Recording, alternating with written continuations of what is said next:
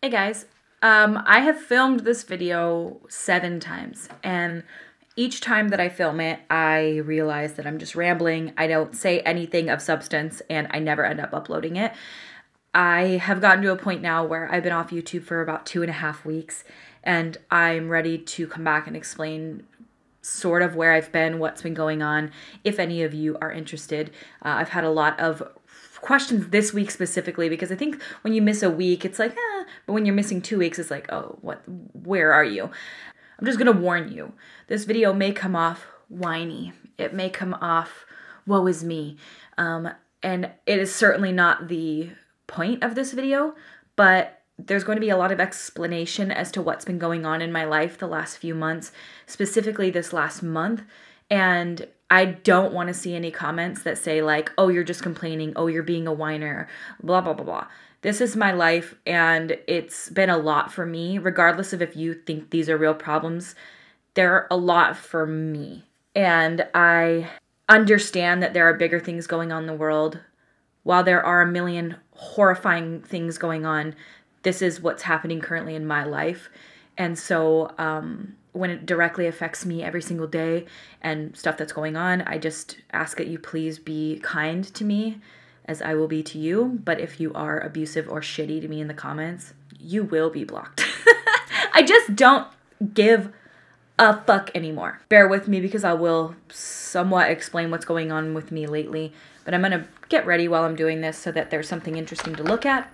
I will not be talking about what I'm using or anything like that because it has no basis to the point of this video whatsoever, and it's all products that I've been using for the last, I don't know, forever. I'm gonna put timestamps in the bottom of this video so that you guys can skip to whatever part you're interested in. If you don't want to hear about the remodel stuff, I'm going to make sure that you guys had a way to skip past this because I don't want to bore anyone with anything that they don't care about. I'm gonna backtrack and then I'll explain what's going on as of recently. So as you guys know, in June, we started remodeling our home. I've been saving up for it for years, and I own a really, really, really, really old house, and it had a lot of issues, but we wanted to remodel it fully. I've been talking about it for so long that any of you who have been following me for a long time, you know that like this has been the plan since like 2012, I think. We finally saved up enough and we started remodeling our house. We hired a guy that we thought was going to be great. He was really the only one that returned the phone calls. He got good reviews, not a ton, but still good enough reviews that we felt comfortable hiring him. The process went smoothly. He always was prompt in returning emails initially, and so we were like, you know, we feel confident with this because we didn't know. So the process started, and initially he was coming and he would show up at like 7 o'clock in the morning and leave at like 4. So it was really nice. I was still able to film and get stuff done. And then things started changing, but we were just really ready to get the process going. So even though there were little minor things we were annoyed with, we let them go because we were just so excited to be remodeling. So basically what started happening was his website stated, our team of craftsmen will come in and expertly craft your home into this beautiful, well done, immaculately designed space. Okay, so we were like, fuck, that sounds great.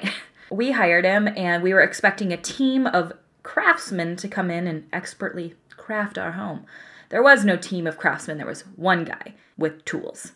And we were initially like, that's weird, but you know, whatever. I mean, maybe he's just prefers to work alone. Maybe that's just the way that he likes to do things. Anyway, what we realized is when one guy does something, it takes 10 times longer than if a few guys were to come in and do it. Because we were expecting a team, so we were like, yeah, bust that shit out 3 months. And I asked him, is 3 months realistic? And he was like, yes. Before he started the project, before we hired him, I was like, I think 3 months is kind of what we're looking at. We don't have so much that it wouldn't be able to be done in 3 months by any stretch of the imagination. So he started, and again, there was no team. So things that should take a relatively quick amount of time weren't.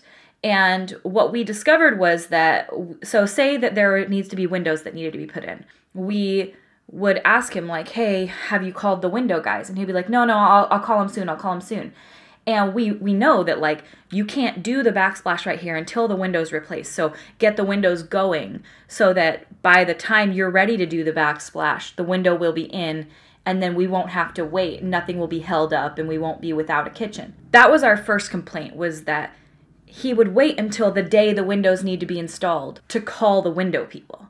And then they're 6 weeks out. And so our kitchen is still without a backsplash, and it got installed 3 months ago. Still without a backsplash. It doesn't really matter. It's not that big a deal, but it's the principle of it. So we were starting to get frustrated because everything was ordered at the last moment. And so everything was held up. I mean, I'm not kidding you. Everything. It just got to a point where we were like, God, this 3-month project, we're now 4 months in and the bathroom's not even started yet. On top of that, the first thing that happened was that we left for LA while the floors were being installed. And we were nervous about this, but it was back when I was doing the Hourglass meet and greet. And I couldn't miss this. I didn't want to miss the thing just to stay at home and keep an eye on the contractor. He gave us a price quote for the floors, and he said, the floors are going to cost, with my labor, with the square footage, including the floors, $25,000. And we were like, whoa, whoa, whoa. That's crazy, because these aren't like crazy expensive floors, and they're snapped together. They're real easy to do. So I got a second quote, not to be a dick, but to say that, like, if I can get it for even half the price, same floor, same install from a different company, I'm going to do that. Not because I am trying to disrespect you in any way, but to get a second quote, because that's what you're supposed to do when you remodel, just FYI. You're never supposed to just go with the first quote. That's just not what you do. So I called a second company. They came out and they gave us a quote, and they said that it would cost $10,000 for the floor, for the install, everything. So we came to the contractor and we were like, hey, not to disrespect you at all, but this company's going to do it for $15,000 less than you're quoting. And he got all pissed off, and he was like, you know, you hired me to do this job. You wanted me to do this, like, and then you go and get a quote from somebody else. That's just a lot. Like, we were expecting it to be less. I didn't realize it was going to cost so much. And so we're just trying to save money where we can, not to be cheap, because we would love to use you, but realistically, we can get the same floor installed by these people for a fraction of the price. And so the contractor came back to us and he said, okay, I'll do it for $12,000. So theirs was 10. I'll do it for $12,000, but I'll get the squeaks out of your floor, because that was something that we really, really wanted. We have wooden floors in this house, and they're old, and we wanted to get the squeaks removed. And he was like, I'll remove the squeaks from your floor. I'll also remove your old floor and install base shoe, which we need anyway. And the other place wasn't going to install the base shoe. So I was like, you know what? $2,000 more, but to get all that extra work done, I think that sounds good. Because one thing we made very clear to the contractor was that our biggest issue with this house was the squeaky floors. The floors squeak when you walk on them because the subfloor and the wood floor are like, there's like a layer in between them and they squeak. And I don't like that. I didn't want to lay new floor on top of squeaky. Trust me, there's a point that I'm getting to. Trust me. We call him when we're in LA right before he goes to install the floor. And we said, hey, just wanted to make sure that you remember we want the squeaks out of the floor. And he was like, yeah, no problem. I'll get the squeaks out. We get home and we are super excited because our new floors were installed, and we walked in the house and we immediately were surprised at the floor is equally as squeaky as it was before, but all these brand new floors installed on top. So we've got these beautiful new floors that are like, and it's just odd. Like, even people that don't know a lot about houses walk into our house and they're like, what the fuck?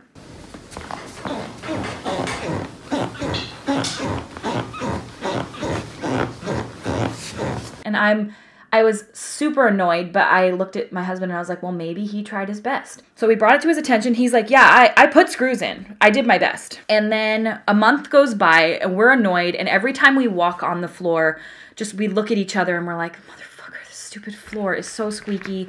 We paid $2,000 extra to get the squeaks out because we had already brought it to his attention. He's like, I did my best. And I thought, what did we pay that extra money for when you didn't even do it? And I was watching a lot of Property Brothers during this time, and I watched the Property Brothers, and he said, yeah, this room was so squeaky. It took 5,000 screws to get the squeaks out, but we got him out. And I thought, well, did my contractor put 5,000 screws in, or did he stop at 12? Did he stop at 20?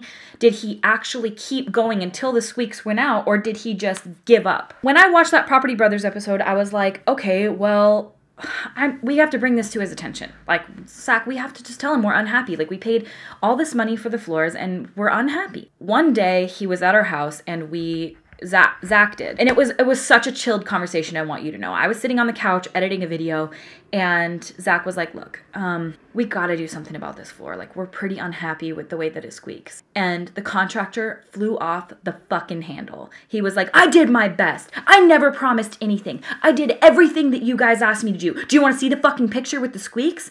And we're like, Jesus Christ, like, yeah, we would like to see the picture actually, because it still squeaks. He's like, it doesn't squeak every time you walk on it. And there are two very specific spots that are like huge spots where they're just, I mean, it squeaks every time. I've lived here for 5 years. I know that it squeaks. And he flew off the handle, throwing his arms up in the air, grabbed his tool bag, storms out after cussing at us and telling us that, like, I did my fucking best. And Zach and I looked at each other, and I was like, what the hell? Like, he just flew off the handle. So I texted him because he left, and he left midday. It was like noon. He flipped out and left. And so I texted him, and I said basically very, very along the lines of, like, as a contractor and as your clients, we should hopefully be able to express our concerns to you without it getting aggressive and uncomfortable.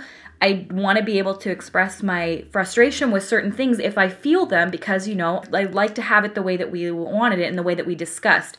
He never messaged me back. He just showed back up at the house and just kept working. And that moment, Zach and I looked at each other and we went, if we want to bring anything to this guy's attention, he's going to flip the fuck out on us, and we just want this remodel done. We want it done. We were getting closer to the end. He was already starting to work on the bathroom, so we thought, whatever. Well, when he started working on the floors upstairs, the floors were squeaky upstairs, and I stood by him and I was like, if you could just really please try to get these squeaks out. And I stood there and he was like, he screwed like 6 screws in. He's like, see, still squeaky. And I'm like, can you do 6 more? Still squeaky. And I'm like, can you do 60 more? I was just standing there. I'm like, keep screwing until it stops squeaking. Lo and behold, the floor stopped squeaking. And I was like, see, you can get the squeaks out. I'm not trying to be a dick. I'm just trying to say, like, I'm not doubting you as a professional. I'm just saying that when I stood here and had you put screws in to my level of anti-squeakiness, it worked. There are a lot of things that are done in this house incorrectly, but we were biting our tongues because we knew that he flies off the handle when you bring things to his attention. So we were just going to try to deal with them. Just deal with it the way that it was. Each day that he would leave, we would go look at his work, and we would never say anything to him while he was here. We would bring certain things to his attention, like, hey, is that area going to be fixed? And he's like, yeah, I'll get to it later. I need you to understand. I'm not just saying this because it is who I am. I'm a very... Like, I talk to people like, hey, I'm just wondering, I'm like the nicest bitch in the world. I swear. I can get upset, but I never did with him. Never did we fly off the handle. By the way, I'm going to get to my life stuff in a minute. This video is going to be long as fuck, so I'm sorry. I have to get this stuff off my chest. I never flew off the handle with this guy. I never cussed at him. I never ever treated him with disrespect. I was always so respectful. I always took his, if he was like, we've got it, I'll take care of it, I always trusted him. I always did. So when I was unhappy with something that he did, I would bite my tongue and I would be like, okay, Kristi, just, you can either fix it later or just deal with it. You know, even though you're unhappy with the way this looks, whatever. And I would sometimes bring little things to his attention, like when the drywall was done crappy downstairs, I was like, this just looks... He didn't do it. It was a drywall team, and I was like, look, this looks bad. And then he skimmed the kitchen instead of putting drywall in, which nobody asked him to do, and it's cracking. And we were like, it's cracking. And anyway, we would bring little things to his attention just so that he knows, like, hey, we see this stuff. Can you, fix it? I was never giving him budgetary restrictions. I was never financially being like, cut some corners here. We have money that we don't want to spend. We were getting closer to the end of the project, and he was laying the tile in the upstairs bathroom, and it's a hex tile. He asked us what size spacers we wanted, and we told him we wanted the 1/8-inch spacers, and it all started going in looking pretty good. And then at the end, when he finished and started running out of tile, he realized a couple days before, he's like, ooh, I might run out of tile. I didn't realize. And I was like, oh crap, would you like me to order you some more? And he said, no, I should be able to fully finish with what I have here. The back, I may need to use some pieces along the edge, but it won't matter because those are already cut pieces. Well, I was like, okay. So when he got done doing the floor and he had already set everything and he left for the evening, Zach and I went to look, and he had installed broken tiles. And I'm not talking like he cut them broke. It wasn't like along the back edge. Like he said, like there's a tile that is a big hex that was 2 pieces split together. And mind you, we're going to have black grout so you can see all of the splits and all of that. and he didn't use spacers back there. So everything else is an 1/8 inch spacer, except for this back corner, which isn't underneath the vanity. He's like, it'll be under the vanity, you won't see it. We have an open vanity, you can see the floor through it. You could see all of these mistakes. You can see the broken tile. There's 1/4 inch spaces on some of them. So when the black grout is in, you'll see a giant thick black line. And then this one over here is an 1/8 inch spacer. And then this one's a 1/2 inch. I mean, things are so off. I'll show you in a video. So I was like, what the fuck is this? Like, this is half-ass work. Like, this is just getting the job done. Even though I could have ordered more tile, it would have taken an extra few days, but it would have been done right. No, I can do it. I'll get the tile. So I got upset. And I realized in that day too that the drywall he did in the bathroom is covered in cracks and gaps and bumps, and it's not smoothly sanded at all. It's just gonna be this hokey pokey job that we didn't ask for. We didn't ask for a shit job, we asked for a good job. And there's a lot of other things too. I've filmed everything and point out everything that's wrong, and when you guys see it, you're gonna be like, what the fuck? I needed to go to Home Depot for something, and when I was on the way to Home Depot, I went on my Instagram stories and I started bitching. I never said the guy's name. I never said his business name. I've never once even made mention of him whatsoever, other than to say the contractor. So I was basically just saying, like, I'm upset because I'm paying all this money and I feel like he's doing a half-assed job, and I just feel like I could do a better job than this. Like, I'm upset with the fact that, like, I'm paying so much money and that I'm getting like a relatively half-assed job. Like, there's just a lot of things where if I showed you, you'd be like, why did he do it like that? And exactly, that's the point. So I said it on my Instagram stories. And then after 10 minutes, I deleted it. 10 minutes, mind you. 10 minutes. It was up for 10 minutes. I deleted the Instagram story. It was like 15 tiles long, and I was like, you know what? I shouldn't be bitching on my Instagram story. Somebody even mentioned, they're like, you know, you probably shouldn't have this up there. I'm like, yeah, you're right. That was a bad mistake. I just got upset and I said it on my Instagram story. So the next day I get a text from him and he's like, so you could do it better, huh? And I'm like, what? And he was like, ring a bell? And I'm like, oh, I see. You saw my Instagram story. I didn't realize you were watching my Instagram. And he's like, I don't watch fucking makeup videos. It was one of my friends. And I'm like, okay, so you have your friends watching my Instagram stories. Same difference. And then he just goes off. He's like, I don't feel comfortable being your contractor anymore. I've never had an unhappy customer. You cannot judge an unfinished job. And I'm like, not a single room has been finished. Not a single room. How would I judge a finished job when you move from a half-done kitchen to a half-done bathroom to a half-done bedroom to a half-done upstairs bathroom? Not a single room's been finished, and you've been doing this for 5 months. How could I judge a finished job? There is nothing finished. So he said to my husband, he was like, if you guys have something to say it to my fucking face. So my husband called him, and he's like, yeah? And he's like, you know, I've never been disrespected like this. By the way, I didn't say his name. I didn't drag his business. I didn't say anything. And I'm allowed to express my frustrations. And he's like, you should say it to my face. And Zach's like, the reason we didn't say it to your face is because you fly off the fucking handle. When we bring even anything minor to your attention, you act like we're so crazy to even be considering that maybe there could be something we're even minorly unhappy with. And you fly off the handle. You don't take constructive criticism well at all, even if we bring it to your attention so gingerly. And we're so gentle. We're like, hey, just wondering.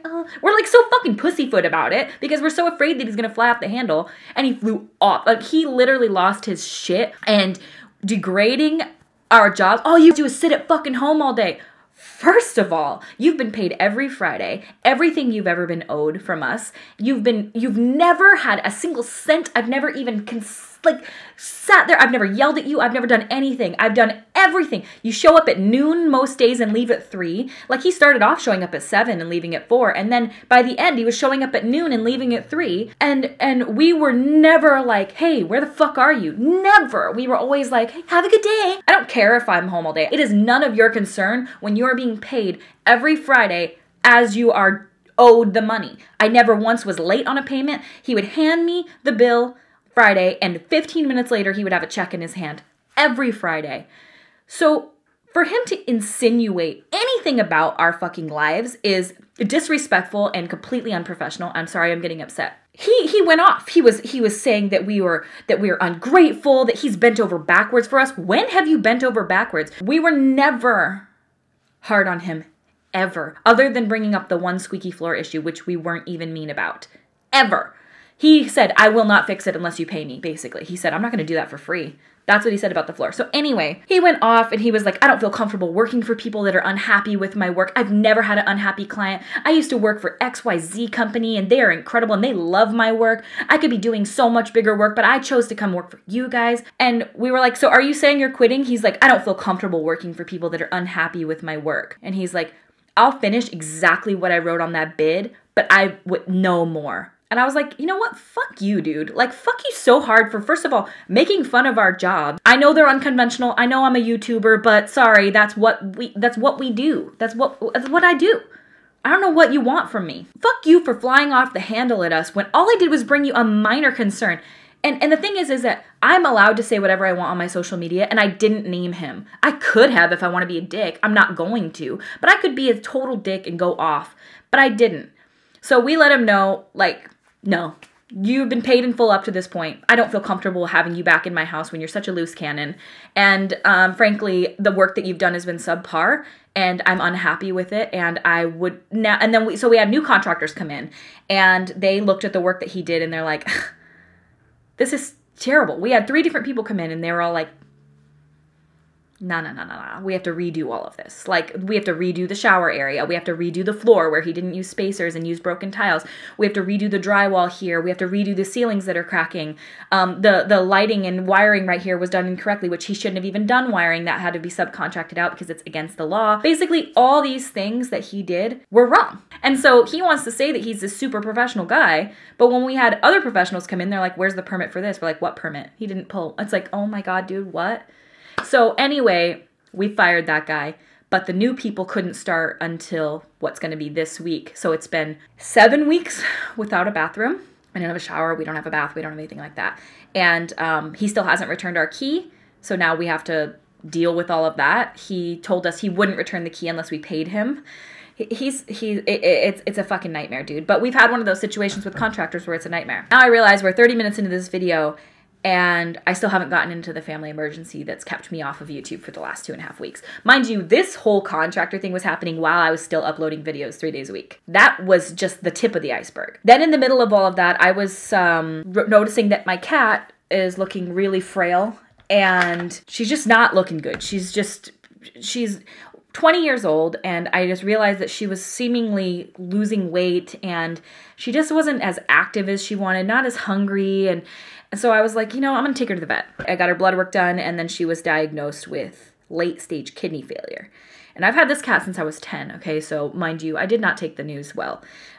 She's my baby. I've had her since I was dressing up as a Spice Girl, you know? It just broke my heart to see her withering away. So in the next couple weeks, I took that time to do everything in my power to get her a little bit more comfortable. And so I was getting her subcutaneous fluids a few times a week. I put her on a supplement to help her kidneys.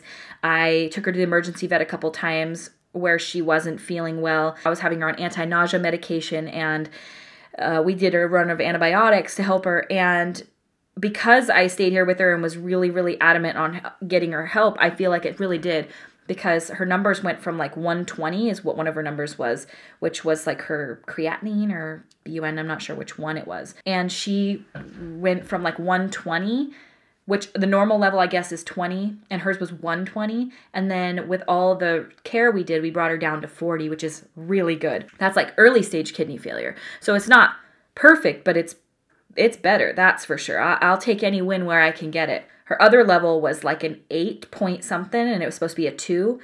And then with all the stuff that we did, we got it down to 4. Way better. It's way, way better. So she's actually perked up quite a bit after getting her fluids and getting her medications and really like keeping a really close eye on her. It's really helped her a lot. So I'm really glad that we didn't just euthanize her, because that was possibly one of the options that we needed to do. But I'm really glad we took the time to spend getting her healthier, and now she's just a little bright-eyed. She's so skinny though, but you know, she's eating all day now, and she's super hungry and she's super thirsty, and she's got a great appetite, and her numbers are still good. We're feeding her kidney diet and everything, so that's at least one win. She's not going to live forever, and we're never going to fix her kidney disease, but you can at least manage it, and so I feel like we've managed it pretty good. But then we had a family emergency. And I'm not going to talk about what that was because it's not for YouTube. It's not something that I want to discuss.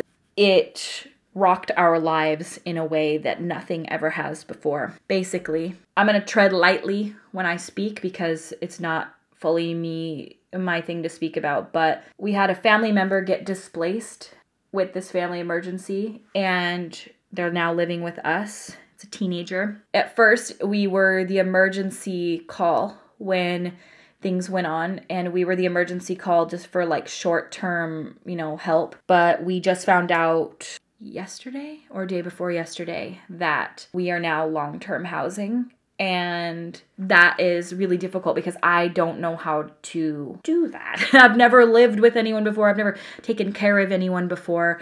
I am not a mom. Our house is still, half torn up. The new contractor hasn't started yet. So it has been really, really difficult on everyone involved. Like, we are honestly constantly at our wits' end. And I have cried more in the last month than I've cried in like my entire life. I'm not even exaggerating. It has been emotionally trying and exhausting and thrown our lives for a loop. And while I'm always happy to help, I'm not going to lie and say that it hasn't been like the most difficult thing, because I thought that the older I got, the more I would be just like head on my shoulders. No way in hell. I mean, I'm fine. I get through my days. I realize that like things take an emotional toll on me that they never once did before. They affect me like they never have. And emotionally, I can handle it and I can get through my day to day and I'm fine. But I realized that something that used to maybe make me slightly sad now just rips me to shreds. And it's hard. It's really, really hard. I don't know how to handle things that are completely out of your control. I'm a very, very control-based person. Like, very. I need everything to be frontline and center. If there's a problem, I like to have a solution. And that's me my whole life. I'm a solution to the problem type of bitch. Always. I want to find I want to hear the problem. And I want to find the solution. And in this circumstance, there is no solution. There isn't one, because it's out of my control. And I don't like things being out of my control. It makes me feel out of control. I have been handling things as best as possible. I have filmed this video 7 times. I have done this. I have said this multiple times. And I just am in an emotional position when I'm doing that I'm not. These lashes are damn gorgeous. God, sorry. I don't even know what they are either. They were just sitting there, but they're so beautiful. Emotionally, like at the end of filming, I am like, did I say anything? Did I get any of my point across? Did I say anything of value or helpful? And I always come to the conclusion that no, I didn't. And I always get too emotional, or I start to cry when I was filming. And I normally feel like a strong person, and I feel like I can handle any situation. And I will admit to you that I'm not strong anymore. And I'm working towards getting back to that person, because as usual, I'm almost always a glass half full type of bitch. Almost always. I can see the good in any situation. And when someone's like, this is going on, I'm like, yeah, well, at least XYZ. Like, I can always be one of those people, except for right now. When everything in your life seems to be falling apart, you get through one of them and then another one finds you, you're like, are you fucking kidding me? Like, when is life gonna give me a break? And I realize so wholeheartely that things could be so much worse. That's where I think that people always want to say things like, you're so strong, you've got this. And through this, I have not felt like I'm strong and that I've got this. I told my husband the other day, like, I'm not what people think I am. Like, people always want to say, like, I'm so proud of you. You're so strong. You're so strong. I'm not strong. I'm not. And I've been weak as hell throughout all of this. And I've been just on the edge of crying at all times. And I have cried a lot. I've done a lot of it. I've done a lot of it in the last few weeks. And I don't enjoy it. I don't enjoy the feeling of it. I don't like feeling like I'm not in control of my emotions, and I have felt that way, and I'm not going to lie about it. I'm not going to sugarcoat it, because the fact of the matter is the last few weeks watching, you know, the perfected lives on social media and people talking about their like incredible situations they have going on, I have felt very jealous of their lives being good and feeling like mine is not. I think that that's one thing that we're almost taught, like, don't complain because it could be worse. And I think that's almost like a toxic way to look at life, because yes, it could be worse, but I can be validated in knowing that like it's okay for me to be upset. It doesn't change anything. But I've just realized now over the last couple days when I had my breakdown, I really can't change my situation that I'm in right now. I can't. There's nothing I can do about it. All I can do is try to do what my husband suggested. And he was like, you know, what we can do is turn it into like it really is a life is what you make it situation, because I've been making it miserable in my mind. And I have to turn it around because I can't live in this miserable mindset anymore. I can't. It's not good for me. It doesn't help me in any way. Living in this miserable mindset is all it's done for me is make me, woe is me, my life. It doesn't change the outcome. All it does is change my perception of the world. And that's what I've discovered through all of this, is that it just felt to me like I had to mourn the loss of my privacy, because I'm a very private person. I am a bottle it up type of person. Like in every way, I always take care of everyone else first, in every other situation first before I take care of myself. I always say this, like when you're on the airplane and they say secure your own airbag before securing anyone else's. That's not me. I secure everyone else's. I make sure everyone else's is nice and tight, and then I die because I don't take care of myself at all. That's just the way I am, and I don't know why I'm like that. I don't know. I mean, my husband has literally had to tell me, like, Kristi, you have to start taking care of yourself. And I realize, I'm like, I am. He's like, no, you're not. You're not taking care of yourself at all. So last week I was in LA because he told me, he was like, you need to go. You need to get away. You need to step away from all of this, because I'm doing that. I'm making sure everyone else is tended to and well cared for. And then I myself am like a wreck.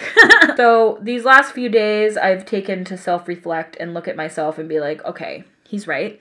I'm not doing anything that I need to be doing for myself. And I have taken a little bit more time to situate things to where now they're able to be handled, not just by me. And Zach's really picked up a lot of he's picked up all of it. He's the most incredible husband. I literally could not ask for a more supportive, more incredible person to share my life with. That sounds so lame, but I'm not kidding when I say that, like, if it weren't for Zach, I couldn't do any of this. He has been the most amazing husband, like the most supportive, the most kind, the most wonderful. And I could not ask for anyone better. I'm so lucky and I'm so happy that I have him. And if it weren't for him, oh my God, I don't know what I would do. He's been just wonderful. So, shout out to Zach for being the best. Halloween! You guys know Halloween is my everything. I've never missed a year of Halloween videos. I've never ever not done Halloween content. And so it literally kills me that I haven't been able to do anything, because I love it so much. And I'm sorry, but I realized at this point I need to quit apologizing for things that are out of my control, and I need to just start accepting the things that are in my control and dealing with them and doing my best. So I just wanted to explain to you that I'm not just blowing off YouTube. Well, in a way, because emotionally I just can't handle it. But I'm not trying to. I'm not trying to just be like, bye. When I get to a point that I feel like everything is going chaotic around me. It's the beginning scene of Garden State. That's how my life has felt. The very opening scene to Garden State, when he's in the airplane and the plane is crashing and everyone around him is flying and there's the oxygen masks are swaying left to right, and he's just sitting there staring forward like, oh my God, this shirt is very Garden State. Oh my God.